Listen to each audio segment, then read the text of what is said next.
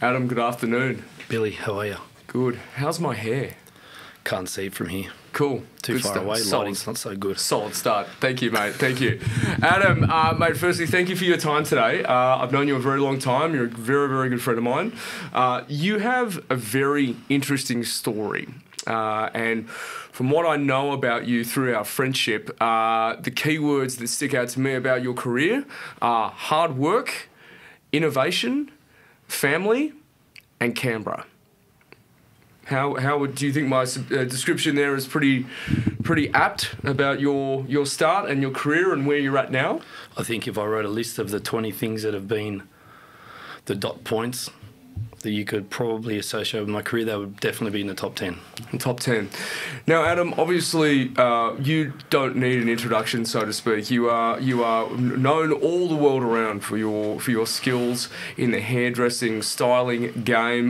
Your career has taken you all around the world. You've won numerous awards, and of course, have set up a very successful salon. Not only a salon, a new salon. Of course, it is still Axis, which is synonymous with quality here in Canberra. Very much in demand by a very, very large client list. And of course, we'll talk about the new salon and how great that is. But Adam, I want to go back to the start. Now, from what I understand, it is in your family. It is in your genes. I'm not just talking about hard work. I'm talking about hairdressing.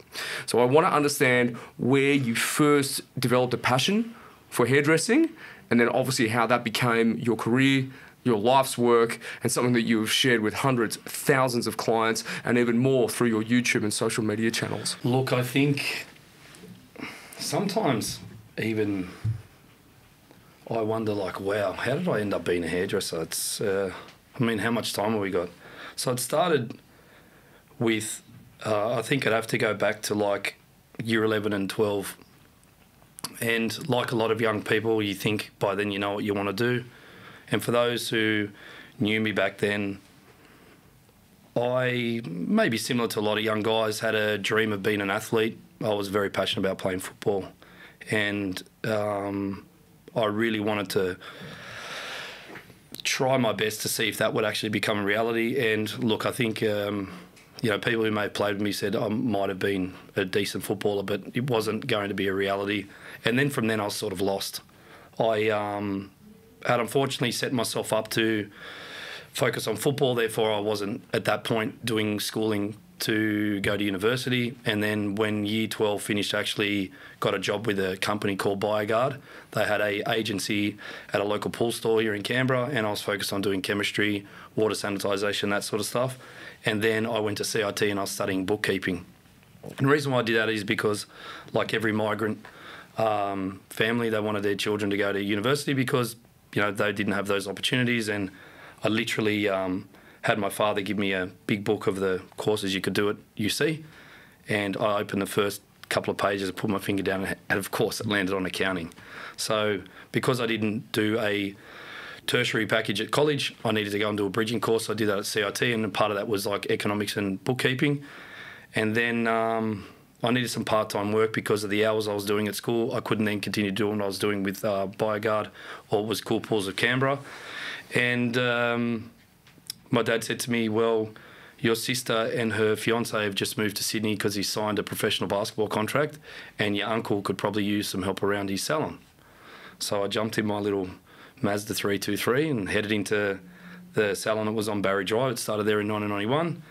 And because of my sister's role in that salon, I tried to assume that role the best I could. So if I can give you some context, I arrived in a pair of baggy blue jeans, the desert boots, the camel colour, and an Adidas T-shirt. I don't know whether I can't imagine you in that. I don't know whether I was prepared to go into the salon, which was, to Johnny's credit, it was an incredible new concept. I mean, he was serving coffee, he was serving champagne, he had European magazines, and it was really, really uncomfortable with stepping there. And I tried to assume Nicole's role the best I could, which was answering the phone, greeting clients, helping out with some errands. The plan was for me to start learning to do the wages and paying the bills and the things she was doing. And I have to be honest, it's probably one of the most uncomfortable experiences of my life. People probably expected me to go into doing something like IT. My other uncle, my dad's little brother, gave me his first computer when I was probably 11 or 12 years old. It was an IBM 8086. So its processing speed ran at clock speed. Now we're talking about we're into the sort of processing that, is incredible. So literally a processor goes at clock speed, and he gave me a book that said MS-DOS. And the other one was QBasic. So by the time I was 13 or 14, I'd mastered the art of being patient enough to do probably 6 to 8 pages of text so I could play a snake game or paddleboard. There was no memory. So I had a little bit of a flair for that. But for me, it was more like a hobby. So I never really thought about doing that as a career. So back to Access, I really struggled for the first 6 months, and Johnny could see that. So he said, I need you to see into the industry and what it could be. So he sent me to a conference. It was one of the biggest conferences you could go to back then as a hairdresser, and it was run by a company called Goldwell. And what they do is they have these conferences where they bring all their clients from all over Australia to one place. They have hair shows, the sort of things that I now have the privilege of doing for other people. And I watched this man named Robert Labetta, who for me is probably the most visionary hairdresser since Sassoon that's ever lived. And he did a haircut blindfolded. Well, he did a blindfolded haircut. And I'm sitting here as a guy who's come from playing football. Now, I'm looking around going, how good's this? Beautiful young women all through our industry. And, obviously as a straight guy, that's obviously at that age, and my lack of maturity, that was sort of the hook. But then I just saw the types of characters and different type of people, and then I don't think I've ever been exposed to an industry where you have such an eclectic mix of people. Some of the smartest people I've ever met in my life are hairdressers. I mean, super, super intelligent people. And in some of these creatives that I now work with, I don't know how they get their brain to work that way. It has to be something that you're born with. So I come back from that conference with this new lease on life. And I was struggling to do that job, but one of the things that it did help me with is automatically I started to change from being this sporty, athletes dress when they're young, when you're not going out, you're living in track pants and cool sneakers and T-shirts and caps and whatever. All of a sudden I was like buying jeans and I wanted to wear button-up shirts, and that had that influence in me almost immediately. And then I was like still struggling with that job, the admin. I had it's a very tough job in hair salon to be a coordinator, because there's, maybe at that point, Johnny had maybe 10 to 12 people working in, and a little salon was a lot, and all hairdressers work differently. So not only do you have to learn how to book things in, but all hairdressers have different ways of having things booked in. And it wasn't computers, you're writing everything down by pencil in these massive books. So I decided that it was not for me, and I resigned. And I said to Johnny, he was a little bit upset about that. He came over to my parents' place where I was still living. He said, what happened? I said, look, it's not for me. I'm really struggling with it. It's maybe, again, I take responsibility for it. It was probably a lack of maturity, struggling with navigating around different age girls. And I'd gone into an environment where I needed to learn how to speak nicely around people and how to act around women. And I only had a sister who, did teach me a lot about what is and isn't acceptable, but not in sort of being inappropriate, but like how to work in a female-dominant environment, where I've come from sporting environments where it's very rare, masculine.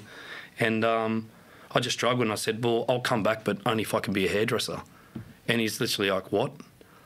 And still to this day, I remember he was like, are you sure? And I'm, yep, I'll come back, but I want to be a hairdresser. So at the age of 21, when I had been managing girls that were 16, I went and I was their subordinate. So I went from the age of 21 being effectively 2IC, even though I wasn't equipped to be a manager of any type, to being a first-year apprentice. So even I look back and I thought the courage that it took to actually do that, and I still don't know why I did it, but I'll tell you, sitting here in front of you right now, I'm glad I did. So from that point, it was, wow, so much has happened. So, I started training, and it was very difficult, Billy. I had no prerequisites to be a hairdresser. You mentioned it was in my family. You could go back to my grandfather when he came to Australia and worked at the Snow Mountain Hydro scheme, of him telling me stories of him barbering people's hair to make a bit of money, and then Johnny becoming a hairdresser. But none of those things were connected in terms of a pathway being paved for family members to be hairdressers. It could seem that way, but it wasn't like that. And I was just so bad at it. I just couldn't get it. And then I remember getting to a point of my second year of my apprenticeship, and as you do training and it doesn't go so good, so you go at the back and you want to hide in the hole that you can find, and most apprentices unfortunately resort to cleaning when it happens. So I started cleaning the back, and I found this book, and it was at the bottom of this drawer covered in dust, and on the front it said cutting hair the Sassoon way. And I picked it up and I had a bit of a flick through it. And one of the things that think I've always been sort of a little gifted in is mathematics. So Sassoon pioneered the short lady's haircut by using geometry and mathematics. So I picked this up and I'm like, surely it can't be this easy. And then all of a sudden I was like, oh, wow. Now that was probably the biggest turning point in my career, because the people who had tried to teach me, and credit to them, Johnny especially, they were super patient. But some people just don't get it. And I just wasn't getting it, and this was the one thing that just lit the lights up in my eyes. I was like, wow. So then when they say you're creating shape by using angles, line projection, you know, all these mathematical terms that were really easy to me, that was actually then I knew that I'd made the right decision. But at that point, I was ready to walk. I can understand that, and certainly from the story that you're telling about your life and growing up, you were going through such a period of change. I mean, you had an intention of being an athlete. You're obviously, you know, you look after yourself. You know, that was your that's where you wanted to head to. You know, in your life, the dream, and the dream, exactly right, the dream. And then through a simple twist of fate, in some ways, not just working for Gianni, but going out the back, finding that book, feeling at your lowest, and feeling that you wanted to quit, but then you found that extra gear. And a lot of people that I talk to in a variety of different ways are at that same point. So they're down and out, they're wanting to walk out that door, but when they find that little bit of motivation that pulls them back in, almost like that shining light that goes, hey, don't give up yet. It sounds to me like you had that, but also combined with the fact that you didn't want to let down your uncle, you didn't want to let down your parents. Obviously, the story about your grandfather and the snowy hydro was very important to you. So all these factors combined turned into motivation. And then obviously from there, you started this trajectory. Obviously getting a name for yourself, you're starting to get your own clients that are only wanting to come to you, and suddenly it just builds from there. Is that a fair way to sum it up? I guess that is a fair assessment. Going back to my grandfather, it was like he had no intention to be a hairdresser. It was a matter of being able to make money so he could afford to bring my grandmother and my father out from Italy. So there was no sort of pathway. Even Johnny left, and I mean, I'm probably not qualified to answer why he exactly got into hairdressing.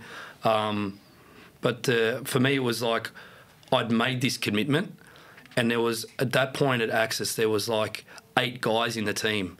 And I just saw people coming in and having their hair done by them. They were like rock stars. And I'm like, this is actually a really cool environment.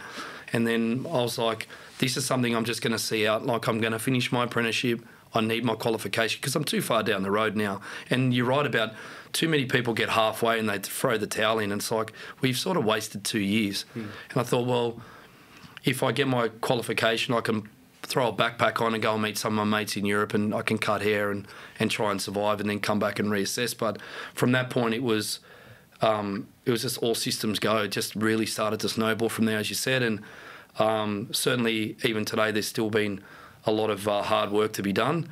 But from that point, it was finish my qualification as a hairdresser. I went on to do my Certificate 4, which was available at that time, so you could increase from your standard diploma in hairdressing, Cert 3, and I did my Cert 4, so I continued my education, and then starting to build a reputation in Canberra of, you know, pretty decent haircutter, and building my clientele to a point that gratefully I was able to save money and then start to, you know, buy a house, move out of home and things like that.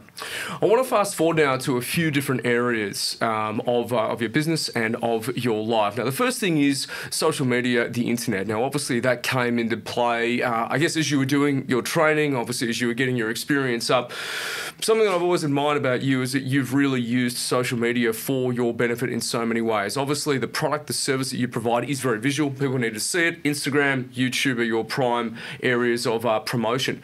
Do you feel that you were ahead of the curve? Did you see the real benefits of what social media could do for you, your business, and obviously your profile? Did you see that early on and then invest in that? How did you do that? And obviously, did you see the rewards from that?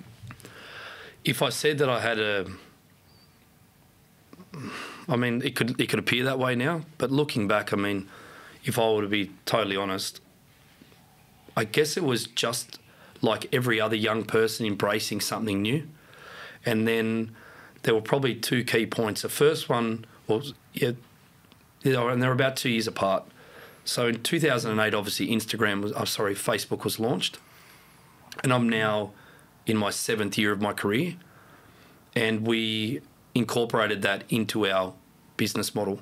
Now, at this point, I'm not an owner of Access, I'm just an employee. And it was suggested I, try and encourage the owner of the salon at the time to set up a Facebook page, and that wasn't easy. So that was the beginning. So everyone was doing websites, and I saw that how Facebook was going to grow very, very quickly. But I think what you're alluding to is exposing your business through content media. Now, when I started YouTube, I actually didn't know what I was doing. So I was in Los Angeles. I just finished my masterclass at Sassoon, and I was sitting in a bar. I was actually the Viceroy Hotel on have you been to the Viceroy? I haven't been to the Viceroy. Super cool, no. super cool hotel on Ocean Ave. And I'll never forget her name. Her name was Monica, and I was in Santa Monica. So how am I going to forget her name, right? And I was just talking, and I said, "So what are you doing in LA?" And she said, "I've just moved here from New York." I was like, "Oh, what are we doing in New York?" She said, "I was a mortgage broker." Now, this is 2010, 2 years after the GFC. I'm thinking, this person's running. And as it turns out, she was telling me that she was a mortgage broker and she was making so much money that if she didn't like the colour of a Lamborghini, she'd just change it. So she's doing well for herself. Then GFC hit, and like most of them, they ran. She told me that she's now in LA and she's a YouTuber. I'm like, well, I've heard of YouTube. What's a YouTuber? And I didn't know what that meant. She said, well, I now create YouTube videos and I get paid for it. And what I do is I show people how to go to good value stores and combine clothes so it looks like the designer version at a quarter of the price. I said, oh, okay. She said, I really got my break one day when I had this email from someone claiming to be Madonna's stylist. And she said, we've seen your stuff on YouTube. We'd like to meet. And she said, I thought that it was, some spam or scam at the start. She met with these people, and sure enough, they were legit. She ended up doing a world tour with Madonna. And now that was her full-time job. So I was like, wow, what a story.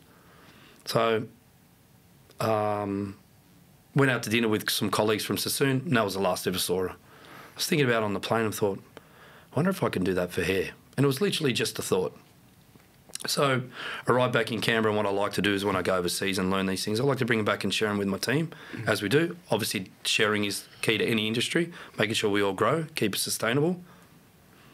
The iPhone, I don't know if you guys remember the iPhone, you couldn't send a picture message on. Do you remember that? We all had one. I don't. Why we bought that? It's like, I'll just email my pictures to my friends later. I don't need to MMS. Yeah. You can literally go to a post office and buy a phone. You can send a picture message. Do you remember that? I do remember those times. Absolutely a long time bogus. ago, yeah. So I still remember the girl, her name was Jessie. I said, Jessie, can you grab my phone? I want you to film me doing this haircut, because a couple of the guys couldn't stay back. And I wanted to share it with them. So halfway through it, she goes, Adam, your phone's out of memory. I'm like, of course it is. So what am I going to do now? So I didn't want to delete my photos. So at that point, YouTube hadn't been acquired by Google. They had an exclusive arrangement with Apple that the option button, so the square with the arrow, you pressed it and it said, email, save, send to YouTube. So I'm like, brilliant. I'll just send that footage to YouTube. And then what I can do is upload it, done, delete it, keep going. That literally took 10 minutes to do. It was so quick. And that was the last thought of it. Deleted the footage, kept going. So that was a Saturday afternoon. Now, I wake up on the Sunday with my then beautiful girlfriend, now wife, Michelle, and I've got all these notifications on my phone. I'm like, what's going on my phone? Now, at that point, the app was very clunky. The functionality was bad. So I got to my computer later on that day when I got back home, and there was just hundreds and hundreds of comments on this one haircut uploaded. Now, if you look at my channel, it's still there. The original video upload is still there. And it was like, thank you so much for sharing this. I tried it on my client today and they rebooked. I really love this technique. She looked great. You don't know what you're talking about. You're an idiot. Go kill yourself. Like, I learned very, very quickly how brutal social media was, but I never focused on a negative, just a positive. I'm like, I think very deeply about things, and I'm like, what does this actually mean? And I'm looking literally, Billy, it's been uploaded for 12 hours and it had like 5,000 or 6,000 views and hundreds of comments. And I'm like, there are people in parts of the world, for either financial reasons or because they're in a remote location, they haven't been able to access the education I've been privileged enough to be given. So I'm like, all right, this is actually like a sign. I know that sounds self-righteous, No, but it falls in line with your experiences up till now.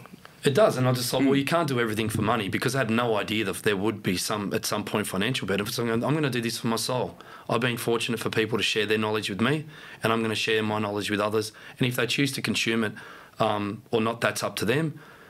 So to the beginning of your question, did I have some plan or see the future? I had no idea what I was doing. However, the reality was, in 3 years' time from that point, we had moved from Barry Drive to Lonsdale Street, and respectfully, there was nothing broken about the business. It was very successful, but we doubled it. It doubled. So we were able to take a thriving, successful business, double the team, and double the turnover, all because of YouTube. Or because of YouTube, the money from that gave... Not from YouTube, but the exposure that it gave the brand. The exposure, sorry. So people were coming in, they weren't just Canberra clients. They were clients from all around place. Sydney. Some international beyond. Clients. Wow, would fly in. Like, I remember it dawned on me what was happening, because originally I set out to share my knowledge with hairdressers. But once Google then acquired YouTube, they were indexing video results in their search engine. So if you type short haircut, all the videos that were uploaded and got into that algorithm early, they were actually getting priority in search results. So people were clicking on our video, and the people clicking on them weren't hairdressers, they were clients. So for me to say that I knew that was going to happen would be a blatant lie. So again, and like all people should, is embrace technology, see how you can work it into your business. And if it's not working, it's not working. But don't discount anything because you think, oh, it's not for us or whatever. And that's all I did. I was a young guy. I was wet behind the ears. I had some raw but sort of decent skills at that point. And I just thought I'd share them with people. Little did I know that consumers would be like consuming that content on YouTube, and that would then make them come into our business. You have clearly a passion for what you do. You have a passion for always striving to be the best, be cutting edge, be innovative, and provide the best service for your clients. My question is, and again, just based on that answer that you gave, how do you take ego out of it? How do you to make sure that you're doing the best for that specific client's needs, because every client is different? And when you see feedback, you mentioned some of that feedback you got in your videos, does that deter you? Does that hurt? Does that hit hard, or are you so strong and conditioned that you're like, you know what, you're always going to get that in life. You're always going to get people that don't like what you do or the service that you perform, but you just keep going. Does that make sense? Look, I would like to think, well, I think every human being has an ego. I mean, I would like to think that I'm not driven by mine, and I think people who know me best would probably agree. And I learned at a very young age to stop making decisions predicated on the opinions of others, because if that was the case, I would have moved out of town a long time ago. I think that you always focus on the positive, block out the negative, and if you're, I think if you're doing 10 things and 6 of them are great and 1 of them's all right and the other 3 are bad, I think you're ahead of the game. I never worried about what other people thought, because I wasn't doing it for me. I think you should always share without expectation, and I always have. I didn't realise that there would be a financial benefit to doing all this content. That you couldn't monetize videos when I uploaded them, because you had to get to, I think at that point it was like 10,000 subscribers or something like that. I was so far off that happening. So I never worried about it. Maybe it was a bit of ignorance is bliss, but I was lucky that I had and still do have a very supportive partner, and I didn't really concern myself with negativity, and still don't. I think it can actually be really consuming. It can make you feel really dark and lonely in life. So I just lucky that I had strong parents that taught me that. Just don't worry about what others are saying. So let's get to, of course, your amazing new facility that you've got here in still Braddon, isn't it called? Yeah, we're still in Braddon. Still in Braddon. You've opened this beautiful new salon. It's been open now for about 3-4 maybe months, maybe a little bit more. Yeah. And of course, you were mentioning to me off mic, that you wanted to have a bit of a stripped down version, very simple, very plain, very elegant. So A, have you achieved that? B, all your clients have still stuck with you. Your clients are very loyal. I mean, I want to talk about that in another question, but of course, everyone has come across. What's the feedback been like? And of course, what's in store for the new salon? Is there any updates that you'd like to provide here? Well, maybe some context first. So obviously, we'd moved from Barry Drive in 2013. We arrived on Lonsdale Street in 2013. And look, I think the salon that we built there was spectacular, and credit to my former business partner. He built a beautiful salon. Unfortunately, due to many reasons, our business there was no longer tenable.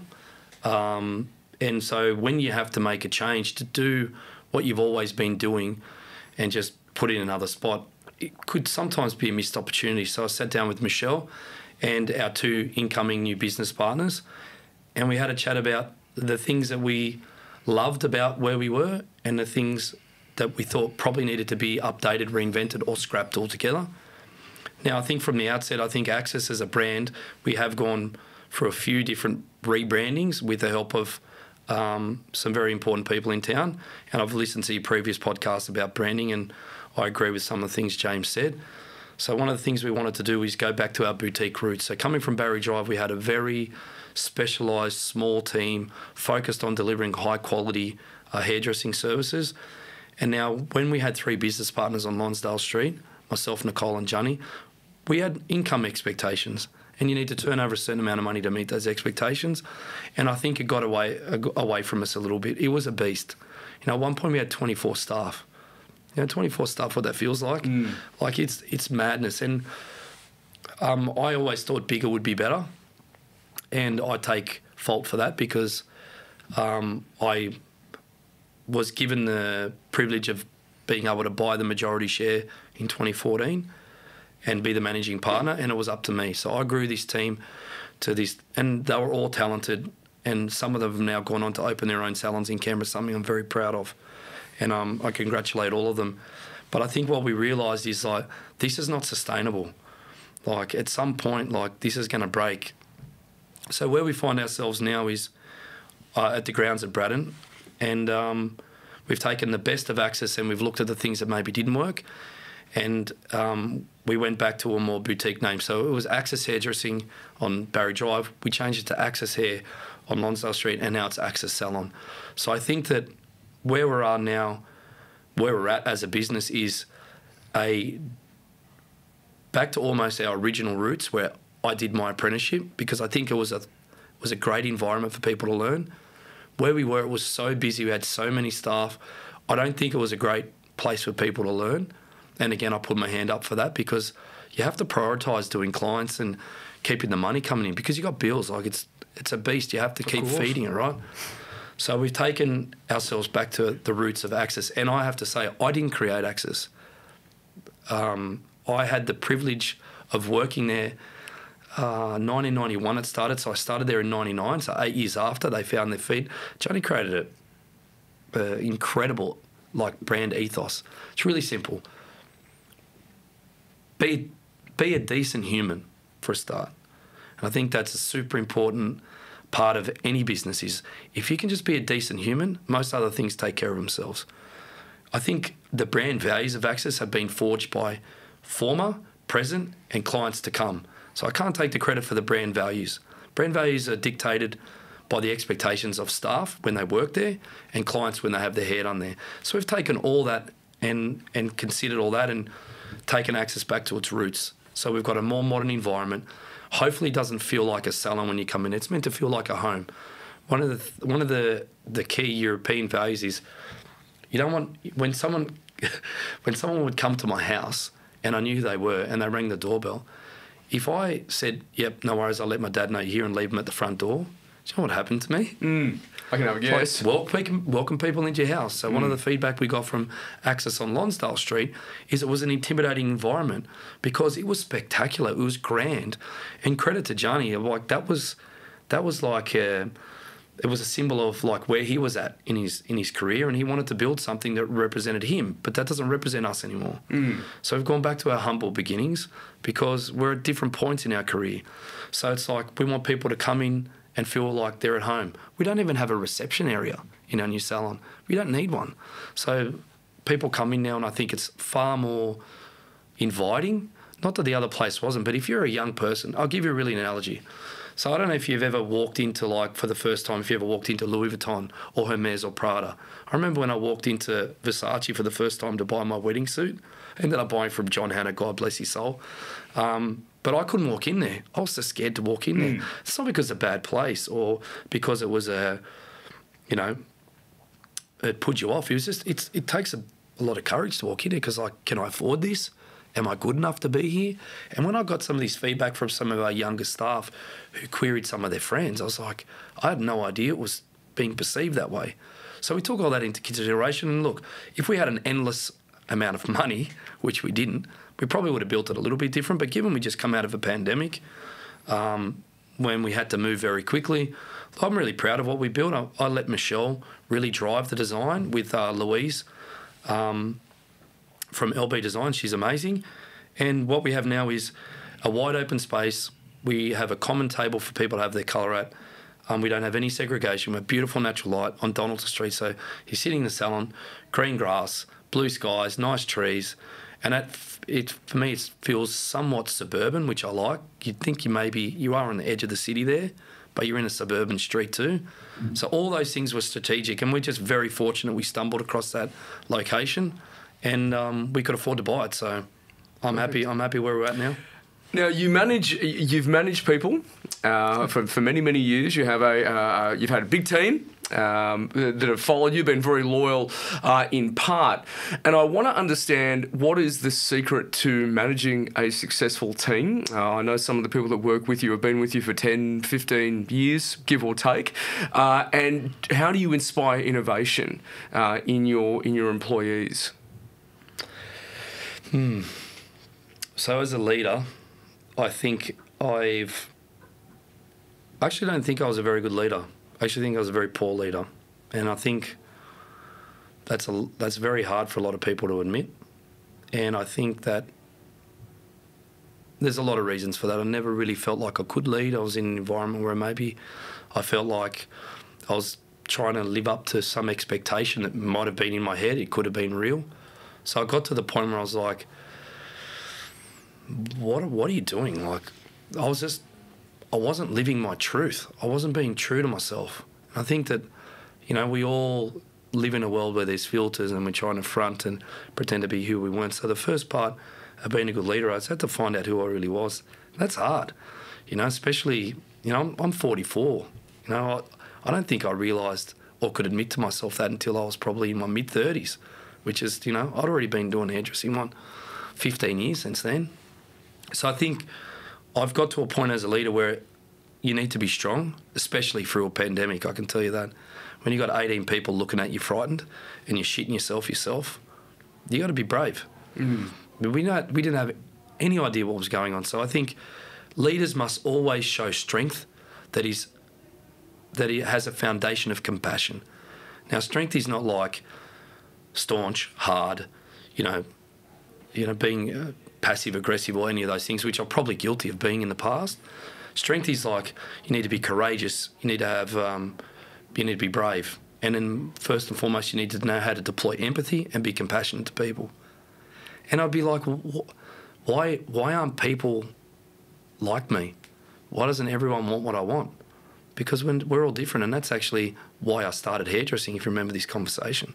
It's because I'd walked into an industry, I was like, I just expected everyone to be the same. There's so many different types of people in the hairdressing industry. So reflecting on my career and like, hang on, why did I go away from my, the thing that inspired me to be into hairdressing? I don't know.